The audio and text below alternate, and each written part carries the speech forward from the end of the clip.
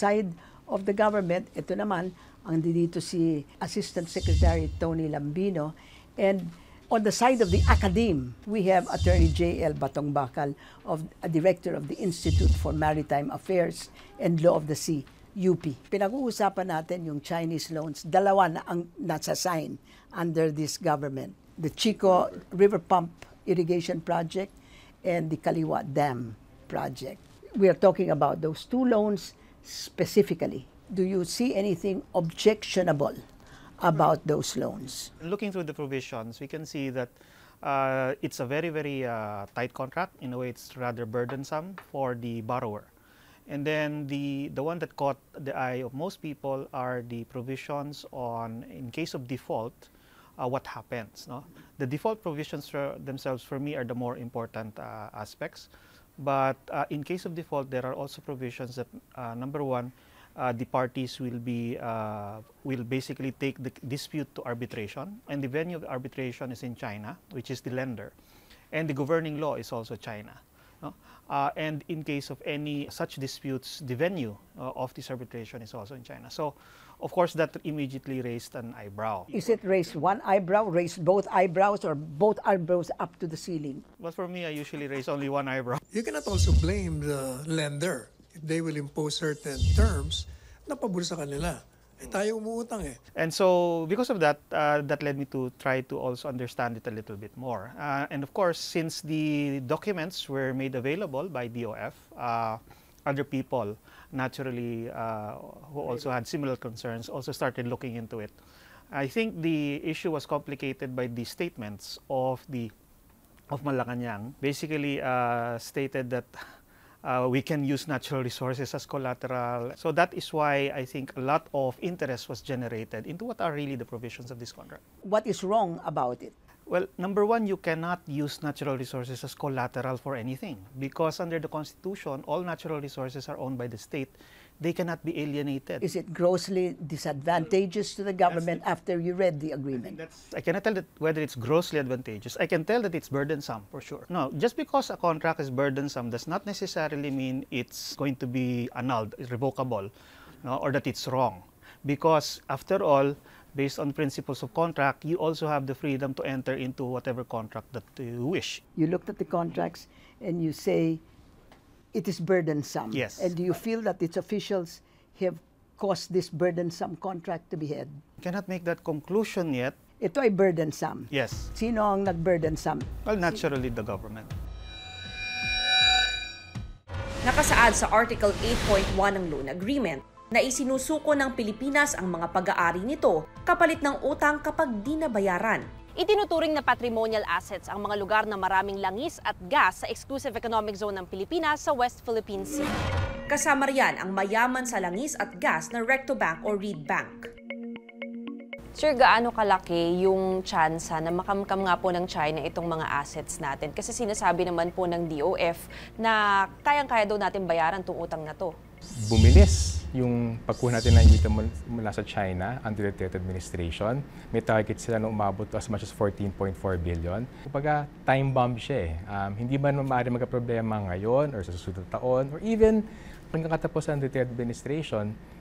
Pero time bomb talaga siya kasi lumolobong utang sa China, dehado tayo doon sa mga provision. May issue rin sa laki ng interes na kailangang bayaran sa China. 2% ang interest rate para sa Chico River Pump Irrigation Project. Ba't ho ba nagkakaroon ng differences sa interest rate? At saka ano po yung impact sa Pilipinas na mas mataas nga yung interest rate ng China? Yung ayuda, case to case yan eh. So halimbawa, hindi pwede compare ang ayuda para sa irrigation project sa ayuda sa isang power project o ayuda sa isang transport project. So yung interest rate sa iba't ibang mga utang, medyo comparing apples and oranges dyan. Ganun pa man, may record talaga ang China sa buong mundo na magbigay ng relatibong mataas na interest rate. Doon pa yung nakikita kong problema. There are provisions in other contracts na nasi-safeguard yung interest ng Filipino people, pero wala dito sa particular agreements na to. I'm talking about the provisions of na commitment to abide by environmental standards, commitment to abide by the anti-corruption rules. If I may share also, in fact, the Kaliwa Dam loan agreement is not yet effective because it does not yet have an ECC. an environmental compliance certificate. Kasama po yun sa disenyo ng loan agreement na hanggat hindi nakatanggap o hindi na-issuean ng DENR ng environmental compliance certificate, ang project ay hindi pa effective ang loan.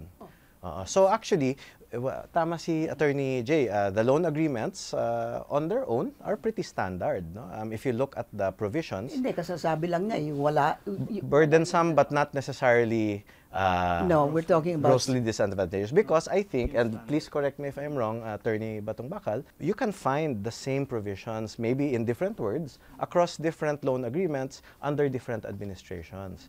Under France, the French law governs, and the seat of the arbitral committee or tribunal is Paris. Under Korea, the laws of Korea also govern the loan agreement, laws of Japan for the Japanese loans, and laws of China for the more recent Chinese loans. So, Is that right? Yes. Okay. Iba-iba din talaga. and for instance, the other thing I would like to share is yung loan agreements are negotiated individually. So for instance, the Chico River Loan Agreement, yung arbitration venue ay Beijing. Yung Kaliwa Dam Loan Agreement, yung arbitral venue is Hong Kong.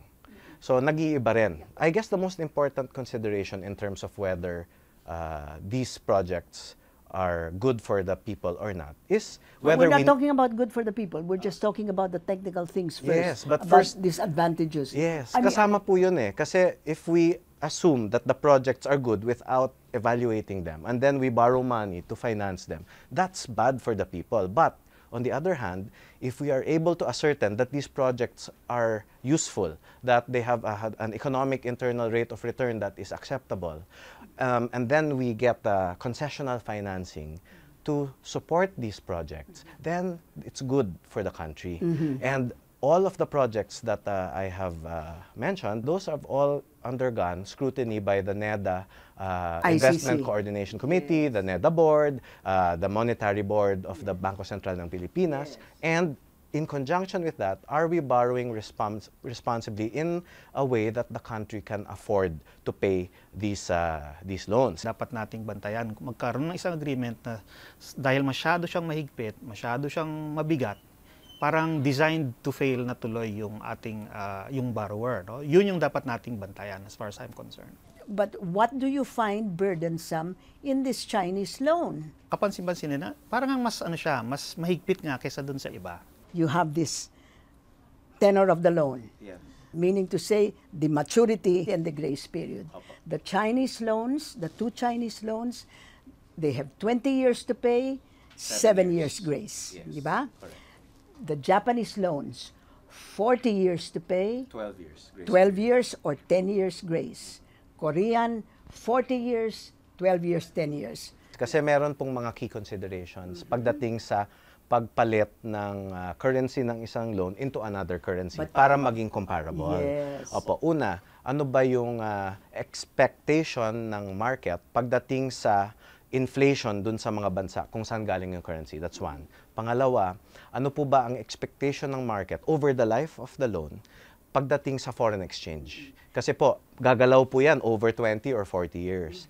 Ano po ang expectation pagdating sa risk from that foreign In currency other words, change? you're making assumptions today about how the currency Will perform. will perform. China is in US dollars. Japan Is in Japanese yen. Alright. To me, if it's going to be in US dollars rather than in Chinese yuan, I'd be more scared because the United States currency appreciates and appreciates and appreciates. Actually, the yield curve po of Chinese yuan is not yet predictable. It's safer to borrow in US dollars, which is that's what we did. Iginiit ng Malacanang na hindi pwede ang sinasabi ni Supreme Court Senior Associate Justice Antonio Carpio na ang Reed Bank na sinasabing mayaman sa langis ay bahagi sa collateral ng Pilipinas sa pautang ng China. Nakasaad pa sa Article 8.5 ng Loan Agreement na pag nagkaroon ng alitan, may bentahe ang China. Ang siste, masusunod ang batas ng China at sa Beijing gagawin ang arbitration. Sir, ano pong track record ng China dun sa pagpapautang niya? Halimbawa sa ibang bansa. Sa ibang mga bansa na nagka-problema, ang ginamit na pambayad ng mga bansa dahil wala silang pambayad sa utang na finance ay natural resources nila. Nangyari ito sa Ecuador, nagkaproblema sa isang dam project. Ang pinambabayad ng Ecuador ay advanced supplies ng langis sa murang halaga sa China ng ilang dekada.